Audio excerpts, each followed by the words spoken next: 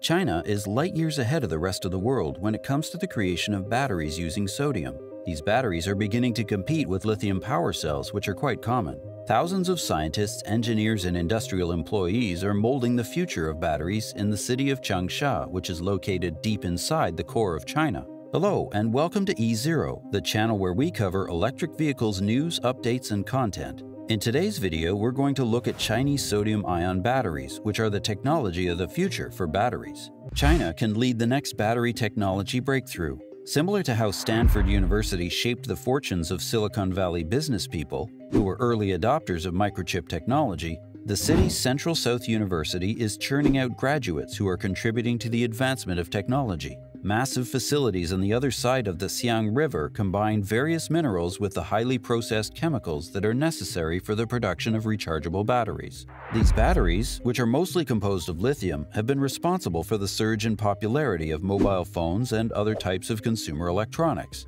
They are now revolutionizing the automobile sector and may soon begin doing the same for other industries like solar panels and wind turbines, which are essential in the battle against climate change. Now, China is working to position itself to take the lead in the next major advance in rechargeable batteries, which involves replacing lithium with sodium, a chemical that is far more affordable and plentiful. Sodium, which is a component of salt, can be found all over the globe, has a price range of 1 to 3% of that of lithium, and is chemically very similar. As a result of recent advancements, sodium batteries may now be recharged on a daily basis for years, which eliminates one of the primary advantages that lithium batteries have. Sodium batteries come with a significant benefit, which is that they retain virtually all of their charge even when subjected to temperatures far below freezing, which is something that lithium batteries, in general, are not capable of.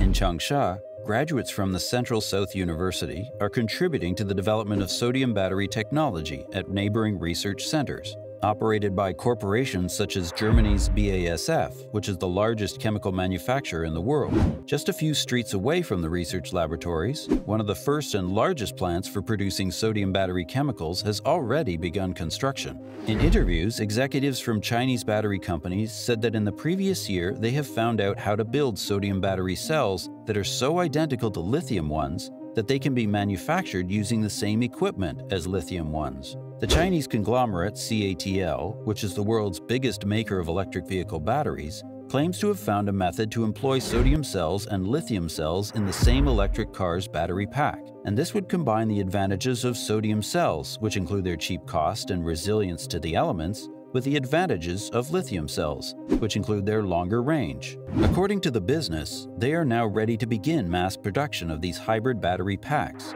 During an interview at the company's headquarters in Ningde, China, Huang Qisen, the deputy dean of CATL's research institution, said that we are ready to industrialize it. Sodium is beginning to get the attention of multinational businesses. I am confident that we will start seeing sodium replace lithium for certain applications, said Mike Henry, the chief executive officer of BHP, which is the biggest mining firm in the world. In the 1970s, the United States took the lead in initiating serious investigations into the possibility of using sodium in battery technology. Also, a decade ago, experts in Japan achieved significant advancements in their field. Since then, firms based in China have been at the forefront of efforts to commercialize the technology. According to Benchmark Minerals, a consulting group, out of the 20 sodium battery plants that are now being planned or are already under construction throughout the globe, 16 of them are in China. Therefore, within the next 2 years, China will have the ability to produce sodium batteries equal to roughly 95% of the global total.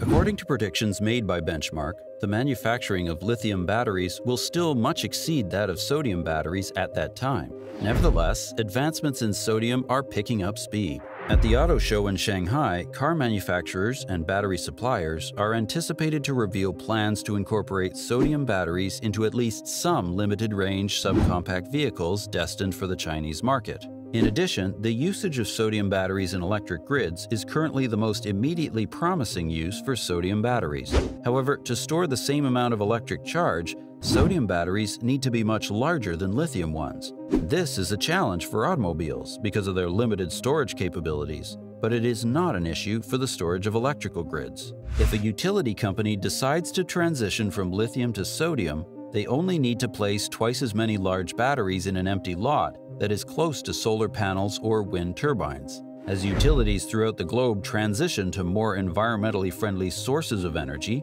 such as solar and wind, they have a growing desire for large volumes of battery storage. They need to have the ability to store energy when the sun is shining and the wind is blowing, so that they may utilize it later as an alternative to electricity that is fueled by coal or gas. Already, the price of electricity in one of China's largest provinces, Shandong, may be up to 20 times higher in the early evening, when demand is at its peak, than it is in the middle of the day, when the system is saturated with more solar power than enterprises and houses need. However, certain utilities, such as the Three Gorges Corporation in the center-west of China, have begun testing sodium batteries. According to Frank Hauvitz, a consultant who specializes in China's solar business, several of China's provinces have started mandating that newly constructed solar or wind power farms must contain sufficient batteries to store between 10 and 20% of the energy that they produce. In towns like Fuzhou, CATL has put lithium batteries the size of minivans at charging stations for electric cars. The batteries will charge themselves anytime there is a low demand for power, such as during the night or when the sun is shining on the solar panels located atop the charging station, and they will be ready for use whenever a driver pulls up to the station to get their charge. Also, CATL is looking at whether or not sodium can be employed in these kinds of settings. The most recent sodium batteries, in contrast to lithium batteries, do not need rare elements such as cobalt, which is a mineral that is mostly mined in Africa under circumstances that have upset human rights organizations. But despite its rapid advancement toward the top position in sodium, China must still overcome obstacles. To begin with, there is the question of where the sodium may be obtained. Even though salt is plentiful, the United States has more than 90% of the world's deposits that can be easily mined for soda ash. For those who don't know, soda ash is the primary industrial source of sodium. A large deposit of soda ash that was created 50 million years ago is buried deep under the desert in the southwestern part of Wyoming. However, instead of relying on its meager natural stocks of soda ash or on imports from the United States, China creates synthetic soda ash in chemical facilities that are powered by coal. And this is because natural soda ash deposits are very limited. But the manufacturing of synthetic soda ash in China has a track record of polluting harmful levels of water. This includes the fall of a mound of alkali slag that occurred in east-central China in 2016, which swept away automobiles and polluted a major river. Another concern that has to be answered about sodium is whether or not lithium will continue to be expensive. Prices for lithium increased by a factor of 4 between 2017 and November of last year, but have subsequently decreased by almost 2/3. Concerns have also been raised about the longevity of sodium-based batteries. According to David Fishman, a power sector expert at Lantau Group, a consulting business, power firms are interested in seeing how sodium batteries operate not just in laboratories, but also outdoors after being exposed to the elements for a number of years. However, Mr. Fishman and others are now paying special attention to the development of sodium batteries. In addition, the need for batteries is rapidly increasing, and it's doubtful that lithium will continue to be the predominant material forever. According to Mr. Henry of BHP, yes, sodium does play a role, but time will show. Share your thoughts below on the comment section on whether or not you agree with China's assessment that sodium-ion batteries represent the future of battery technology. And that wraps things up. Don't forget to like and subscribe to our channel and hit the bell icon to get notified whenever we post a new video. Until next time.